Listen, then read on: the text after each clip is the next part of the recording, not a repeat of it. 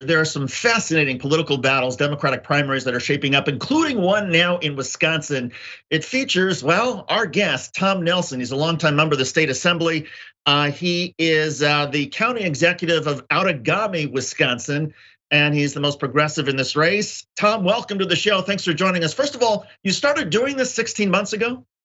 Yes, so October 26th of 2000, I think we were the first Senate candidate to get in. We got in because I had a sneaking suspicion that Ron Johnson, my neighbor to the south by 20 minutes, was gonna run for re-election despite telling voters that he was only gonna serve 2 terms. And I got in because someone had to hold this fella accountable from day one. And that's part of what this campaign's been doing for the last 16 months.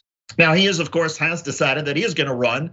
There's by some estimates, something like 40% of the electorate in Wisconsin will include people who essentially live in what would be called factory towns. There are a lot of moderate, sometimes centrist workers, sometimes white voters who voted for Donald Trump. What is your appeal to them? Well, I'm the only one who comes from a red part of the state, and I've won elections 6 times, 3 as a legislator and 3 as a county executive. And as county executive, I've worked very, very closely with paper mill workers, union workers, and so forth. In fact, I grew up on a blue collar neighborhood in Little Chute, Wisconsin. And so all the dads there were paper workers, except for my dad, he was a Lutheran pastor. So I like to say he wore the white collar. But as county executive, I stood up and I fought for those workers. I helped save a paper mill in combined locks across from where I grew up because I teamed up with the labor union to take on a big bank, a scrap dealer.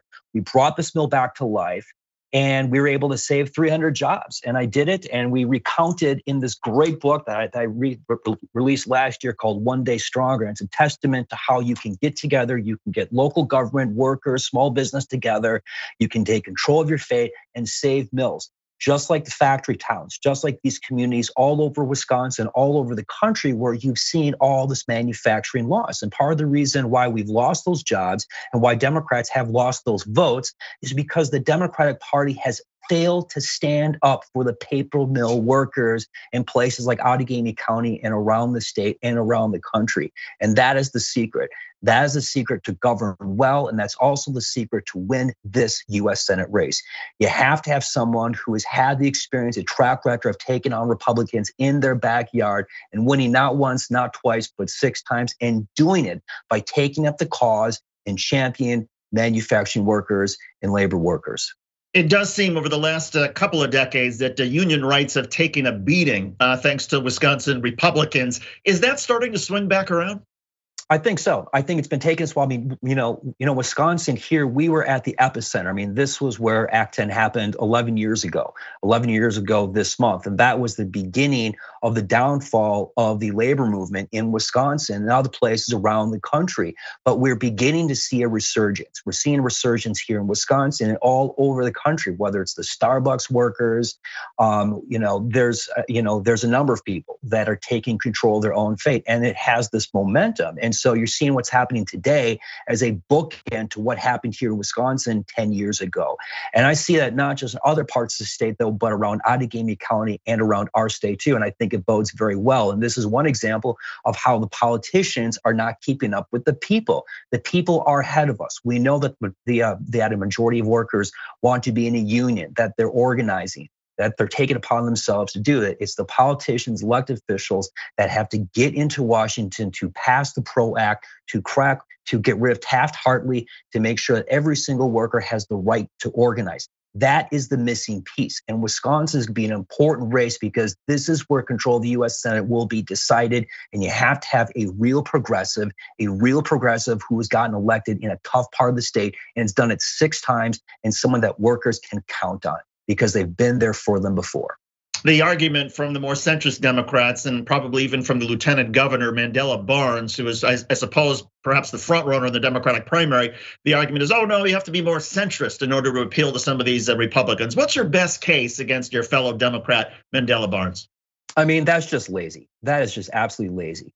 And I'll tell you what, how I stand aside, I'm not only am I the progressive candidate, but I'm the only one who's gotten elected and reelected 6 times and in a tough part of the state. If you want to win Wisconsin, you have to do well in Outagamie County. And I've been winning elections here left and right for the last 17 years. The whole issue about how you have to be a moderate, how you have to be a centrist. No, Democrats cannot be lazy. All you have to do is know how to talk about progressive values, not just with Democrats, but with independents and lean Republicans. And that's what I've been doing for the last 17 years of my life. The only way I could get elected as a progressive in a Republican county, which by the way was Joe McCarthy's old county, is if I can work well with Republicans and be able to do this and pass a progressive agenda.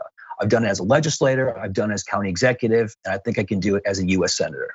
Speaking of talking about these progressive issues, you support Medicare for all, Green New Deal, union rights, taxing the rich, voting rights. Which one of these is your priority and how do you explain it to voters? That's really tough. I look at three things. I look at economic security, health security, and climate change. I like to say that, we need to have access to good jobs, a strong economy, but what good is economic security if you don't have health security? We need universal health care. We need Medicare for all. And what good is health security and a good job if you don't have a planet? We need a Green New Deal. And Wisconsin's well positioned because this is the birthplace of the modern day environmental movement, and we're also one of the largest manufacturing states in the country. We are well positioned to lead on a Green New Deal because we do it by forging a blue-green coalition of labor and the environment together. Because in order to achieve a Green New Deal, we have to retool the economy. The only way to retool the economy is if we do it with new jobs, good union jobs. Some of the political reporters in Wisconsin have suggested that despite your background, which looks pretty slick to me, pretty sharp, that you are the non-slick candidate in the Democratic race. You had an ad apparently in which you were having a garage sale to raise money for your campaign. How does that play?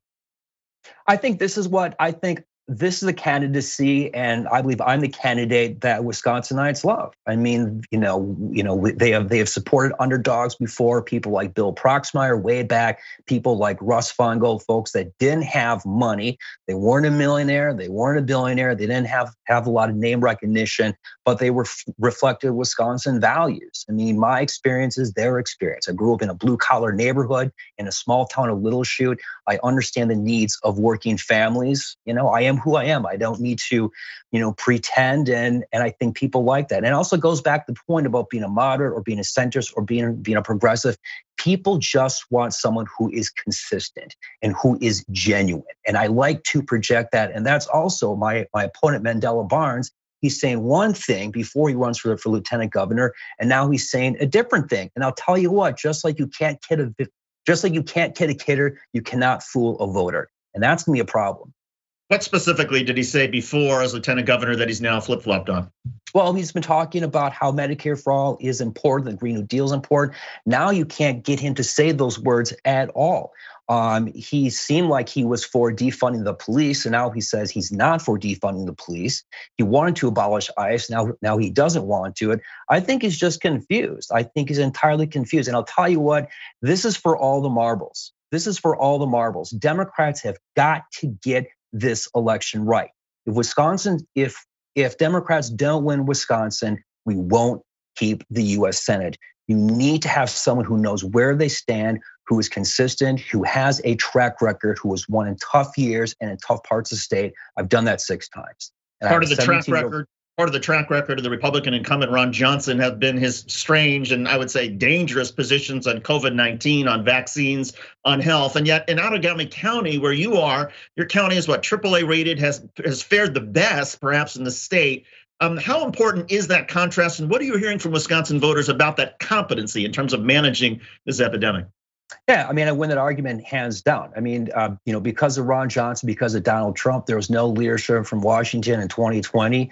Because of the Republican legislature here in Wisconsin, the Governor Evers, has not been able to follow through on basic things to keep us safe. And so it's fallen to local officials. It's fallen to county officials, mayors, county executives, healthcare officials who've been on the front lines fighting the pandemic. That's what we've been doing. We've had to set up our own vaccination clinics, our own testing clinics. We've been able to do that. And we've been able to do that while maintaining a AAA bond rating. We've had a declining tax rate for the last 6 years, fully funded all our services, fully funded all of our public services. I have an international airport that's worth $700 million of economic activity, help save a paper mill. We have done a lot of really good things here in Outagamie County. And one thing you have to get from voters is you have to get their trust and you have to get the confidence. And a big reason why I believe I keep on getting returned as county executive, because I've shown voters that I can govern responsibly, I can get results, and here we are. We have a lot of great things to be proud of. The primary is in August in Wisconsin. Take us through what the campaign looks like between now and then, and are you optimistic that regardless of who wins the Democratic primary, that the Democrats will unify to beat Ron Johnson in the fall? People ask me, so if you don't get the nomination, will you support the nominee? And my answer is, I will work twice as hard. And one of the reasons why I will work twice as hard, and I've said this again and again, and this is a big reason why I got into this race 16 months ago, is I think that there are clear differences. There are very clear differences among the candidates. And there are some of us who are well positioned to win in November against Ron Johnson, and some of us who are not. And so if I don't get the nomination, and will do everything I can to get the nomination, I believe some of these other folks may not be well positioned. And so I will have to work that much more harder, but I am committed to do whatever it takes to make sure that this seat goes blue. And in the meantime, you're going, I suppose, to every town and every county in Wisconsin. Retail politics is pretty important there. Yep, and last year we are the 72 county campaign. And so last year I did a 72 county listing session tour, did it in 43 days. And so this is the grassroots campaign. This is the people's campaign, and we're gonna continue to get out there, get our message out there, meet as many folks as possible, talk to as many folks as possible, not just Democrats, Republicans, and Democrats. That's a winning formula. Well, Tom, good luck to you. It is a fascinating race to watch. Tom Nelson, he is the chief executive of Outagamie County, Wisconsin. He is the progressive in the Democratic primary, which is August the 9th. Winner takes on Ron Johnson in the fall. Tom, thanks for joining us. We appreciate it. Good to be on. Thank you, sir. Thanks for watching The Young Turks. Really appreciate it. Another way to show support is through YouTube memberships. You'll get to interact with us more. There's live chat emojis, badges. You've got emojis of me, Anna, John, JR. So those are super fun. But you also get playback of our exclusive member-only shows and specials right after they air. So all of that, all you gotta do is click that join button right underneath the video. Thank you.